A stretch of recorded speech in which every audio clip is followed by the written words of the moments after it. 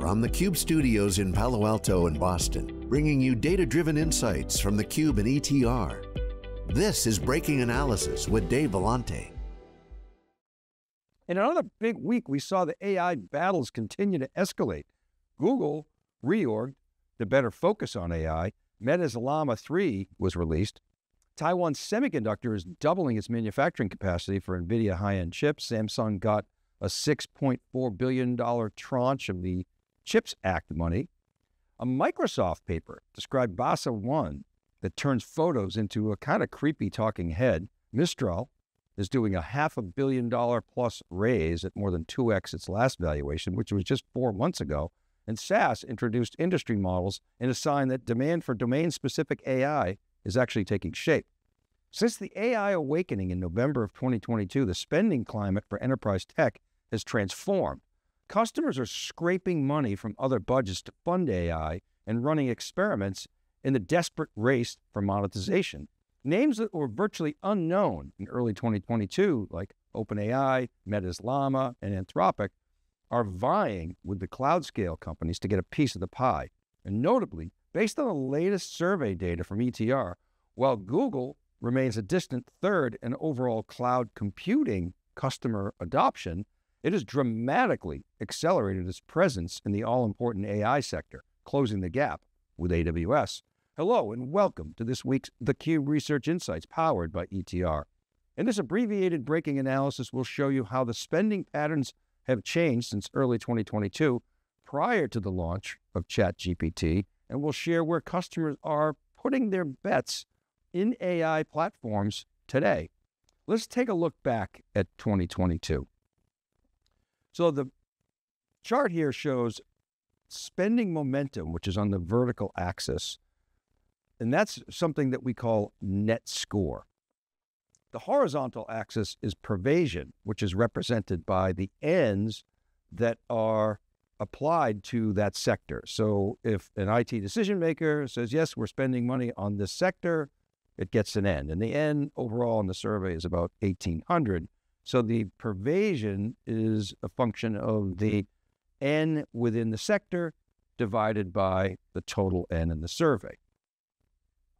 That 40% line, that red line at the 40% on the vertical axis, that represents highly elevated spending momentum, high net score. Now, at the time, there were 4 sectors that were above that magic 40% mark: AI, containers, RPA, and cloud computing. And notice the note, the survey pervasion for machine learning and AI was 24% at the time. So again, that's the N's in that MLAI sector divided by the total N of the survey. This survey back then was probably like 1,1700. So pretty healthy balance you saw there, spreading the wealth around for some of the transformative sectors like cloud, AI, automation, and of course containers. Now fast forward to 2024, look at the pattern of MLAI in that sector. It began to decelerate coming out of COVID, and it bottomed 1 month before ChatGPT, as we reported before. But look, it's been up and to the right since then.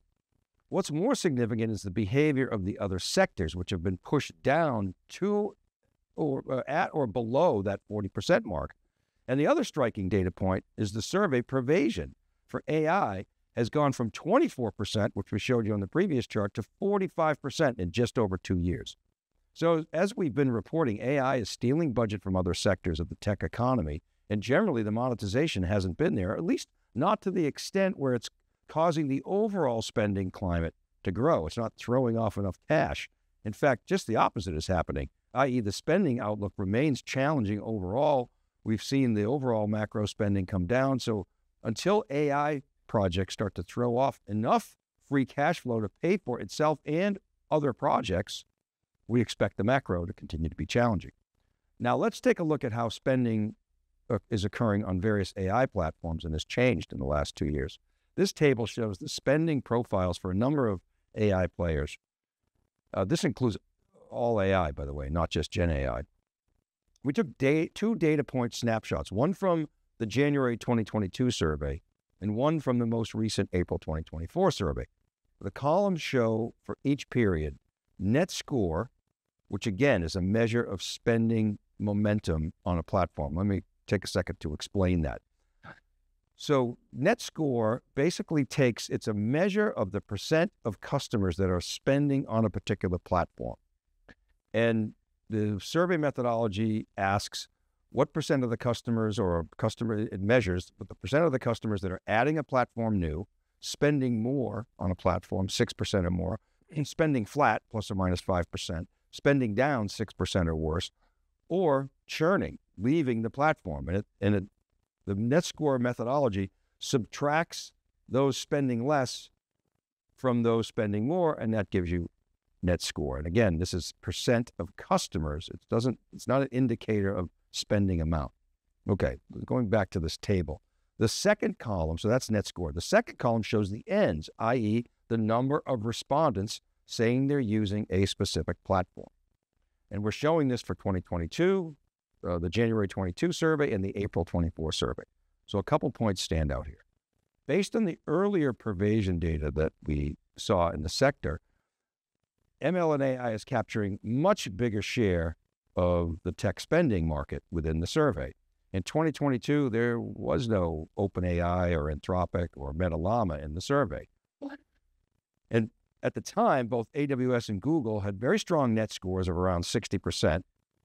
They're behind Microsoft, but still very strong. But back then, AWS's N was 60% higher than that of Google in the ML AI sector. Now you fast forward to the latest survey, and AWS's N is only 8% higher. So Google appears to be closing the gap when measured by the percent of customers saying they're using Google for ML and AI. Now Microsoft and OpenAI, as you can see here, they're dominant with just net scores that are off the charts, very big ends that are, for Microsoft over 600 and OpenAI approaching 600.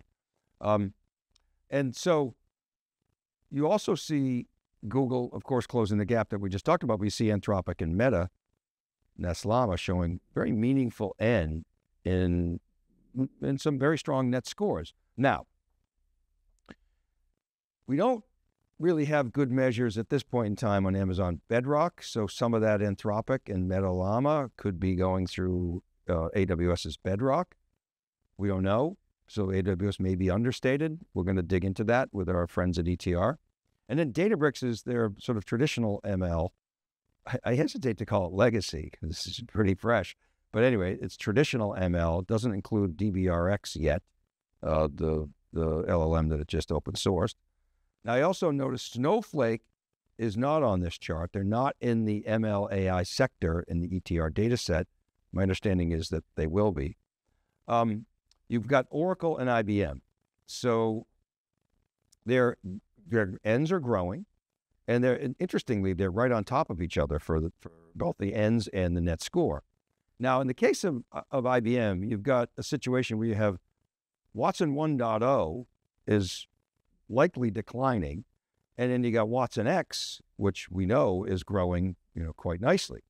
So IBM's in that position where the new is not quite big enough to offset the old. It's growing faster, but that's got to reach some kind of equilibrium before you can see stronger net scores for Watson. Okay, so the market has changed dramatically since 2022. With AI increasing its presence in the survey and noticeably outperforming other sectors, even pushing other sectors down. Meanwhile, new players are gaining lots of attention. Of course, they're getting funding as well. Meta is a total wild card here because they're open sourcing Llama, and they just, of course, introduced Llama 3, and the battle continues. Coming out of Google Next, combined with its reorg and better AI focus, we'll see how Google fares going forward. Now, Sanjeev Mohan just did a great write-up on Next and what he saw at the show. And we'll put the link into this post to share that with you. And AWS, again, could be understated because some of the Anthropic and Meta deployments could be coming through Bedrock, but we don't have that data quite yet. Now, one thing is for sure, you can expect this game of leapfrog or ping pong to continue. Databricks kind of thinking about using multiple models to build a new breed of data apps. As I said, Snowflake's not represented in ETR's AI sector, but our understanding is they will be shortly. So we're going to see data from them. And IBM and Oracle continue to represent the large players with big install bases.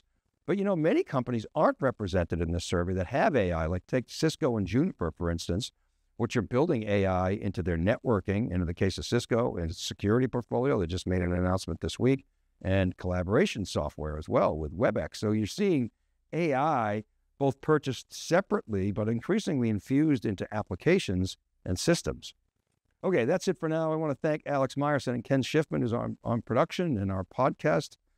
Kristen Martin and Cheryl Knight help get the word out on social media and in our newsletters, and Rob Hof is our editor-in-chief over at SiliconANGLE.com. Remember, all these episodes are available as podcasts wherever you listen. All you got to do is search Breaking Analysis Podcasts.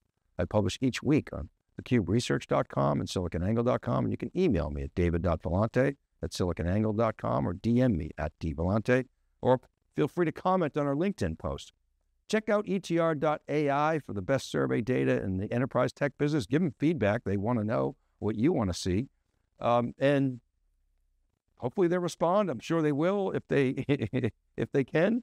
They have a lot on their plate, but they really have been super responsive to the CUBE community and rethinking how some of the taxonomy should look.